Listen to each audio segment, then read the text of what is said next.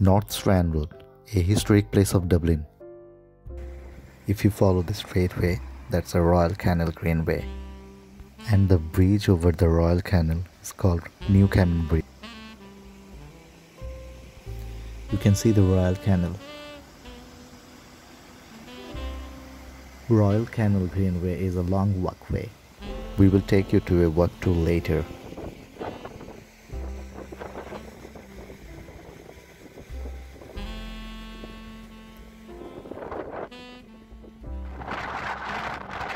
As late as 1673, what is now North Strand Road was under the waters of the River Liffey mouth in Dublin Bay. In 1728 and 1756, the road was noted on maps as the Strand and was called by its present name by 1803. And on the right side is the Royal Canal, and is a canal originally built for freight and passenger transportation from Dublin to Longford in Ireland.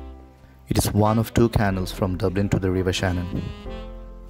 In 1755, survey has been made to find a suitable route for its man-made waterway across North Leinster from Dublin to the Shannon.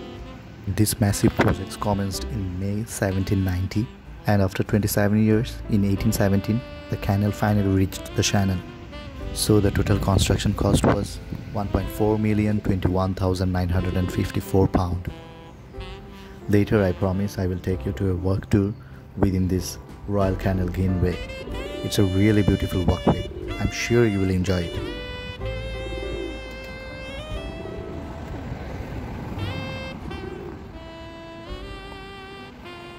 The street I'm walking right now is called William Street, and it's a north side. It's a freestanding gable-fronted limestone Roman Catholic church, and it's built between 1878 and 1908. We can't show you the interior, but having been very well maintained, the interior retains its original form, character, and function, and the church continues its service to the local community.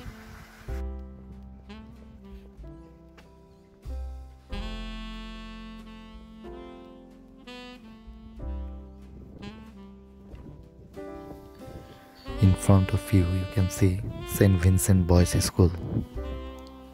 It's a primary school, and there is another one, it's a girls with St. Vincent Girls School just beside of it.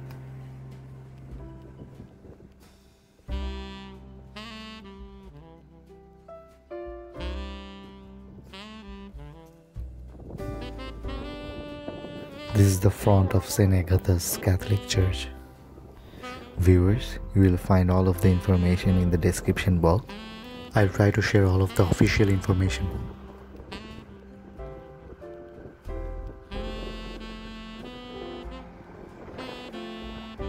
Now we are walking through North Strand Road, and this is the north side of Dublin.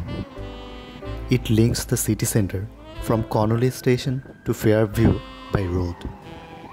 It crosses the Royal Canal on the New Common Bridge, what we have already showed you.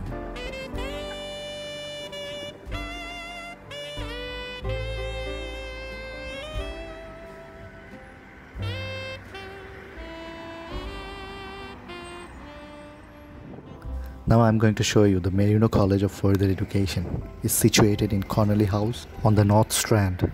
Marino College was one of the first colleges in Ireland to offer post-living certificate vocational programs. Its pre-nursing course dates from the early 1980s.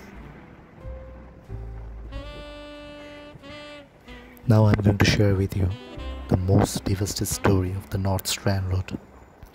On the night of 31st May 1941, German Air Force dropped 4 high explosive bombs on this area, which killed 34 and injured 90 innocent people. 300 houses were damaged or destroyed. This is the next morning after the bombs dropped. It was not clear if this was a reprisal for the aid of Dublin Fire Brigade during bombing raids on Belfast, or if it had been a tactic to end Irish neutrality. On 19th June, the Irish government announced that the government of Nazi Germany had apologized and offered compensation. Dear respected viewers, we have already reached the last part of this video. Hope this information helped you to know a story, and thanks for watching this video. Do you know about the Five Lamps? The Five Lamps is a historical landmark that is situated at a junction between 5 streets in Dublin's north inner city, which is now described as a decorative lamppost with 5 lanterns. It was constructed in the late 19th century to commemorate General Henry Hall's service to the British Army in India. It originally had water fountains with 4 basins at its base. The water spewed out from water spouts that were the shape of lions' heads. Cups were hung from over the basins so that the locals could grab a drink. It is debated where the name of Five Lamps came from, as it is at the junction of 5 streets: North Strand Road, Savili Place, Amin Street, Killarney Street, and Portland Row. So there was one light for every one of the 5 streets, and in a way that makes lots of sense. So this is the most living flame of the 5 lamps.